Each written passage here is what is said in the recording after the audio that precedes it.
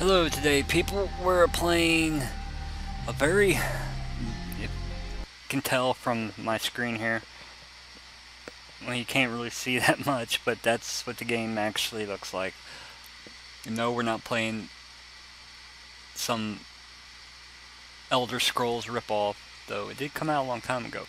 We're playing Kingsfield 4, or it's actually called Kingsfield. It's the fourth game, but it's called Kingsfield, the Ancient City. It's a PlayStation 2 game, and it's a very slow RPG.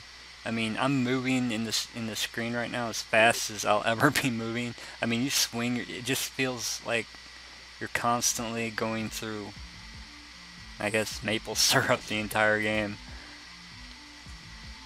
It is also a very hard game. Though most of the enemies, not all of them, can actually be pretty much outwitted just by walking backwards for probably about 20 video game feet, I guess. Just keep walking backwards and the enemies will keep coming at you. But then all of a sudden they'll just like give up, turn around, and that's when you move in and hack at them.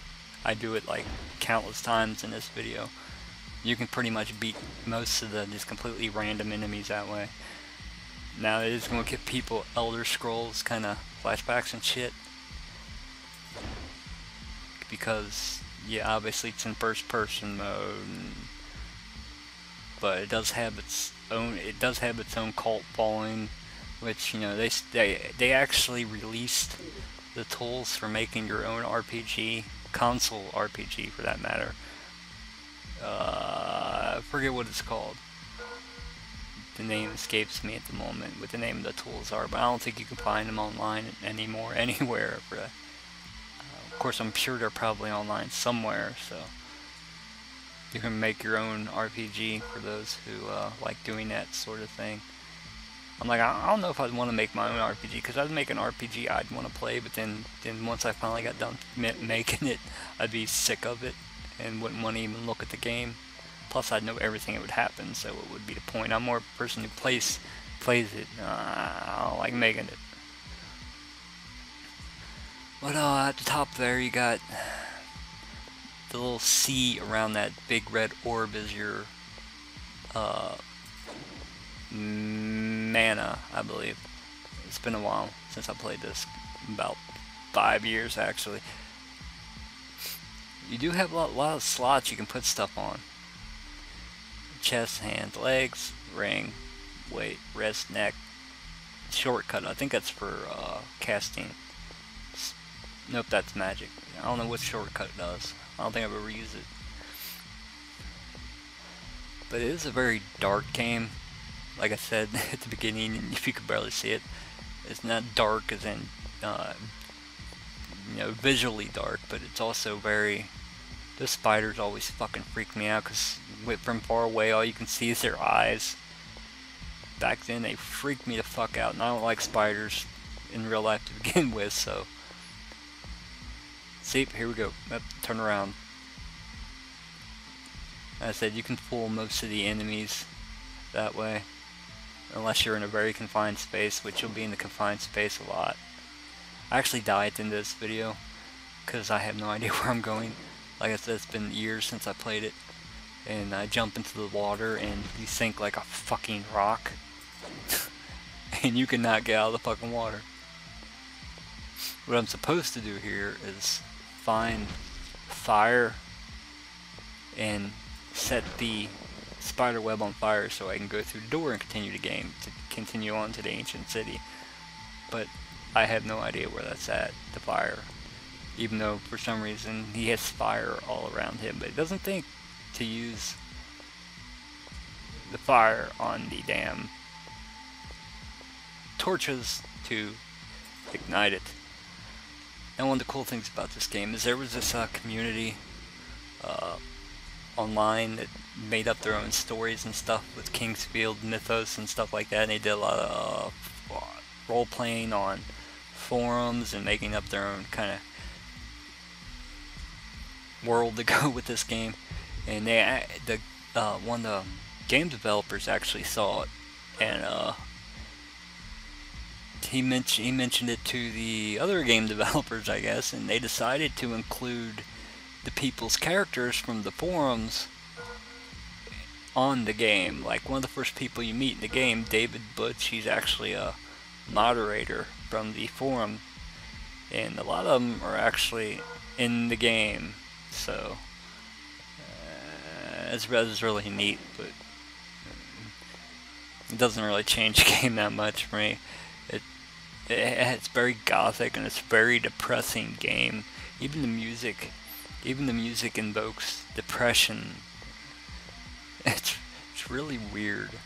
I think they wanted that kind of feel of complete hopelessness. I don't know how to get that thing. I was going to try to jump and get it, but I'd probably die. Because you can't jump in this game. So I just walk off and fall like a fucking rock again and snap with my legs, and spider would come eat me. That'd be, yeah, you're the hero of Verdite. Verdite is the name of the place you're in. It's also the name of stones you get that give you magic or something like that, if I remember right.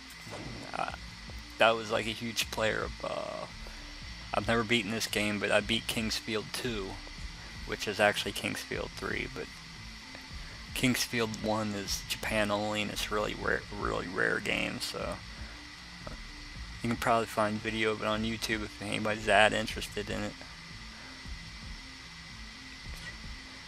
But obviously it's an RPG, and I don't really know how big the game world is, but I know Kingsfield 2 US was twice as big as Kingsfield 1.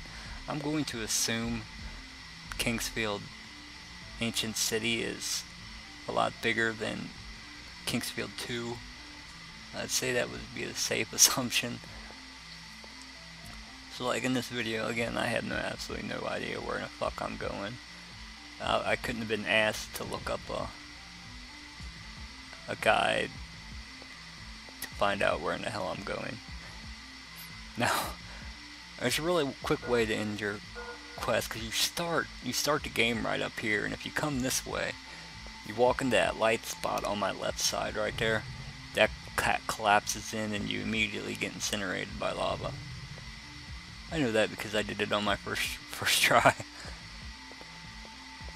Now, there's an innkeeper down here he's David Butch or something like that. He's one of the names of the forum guys who had their fan forum thing going on.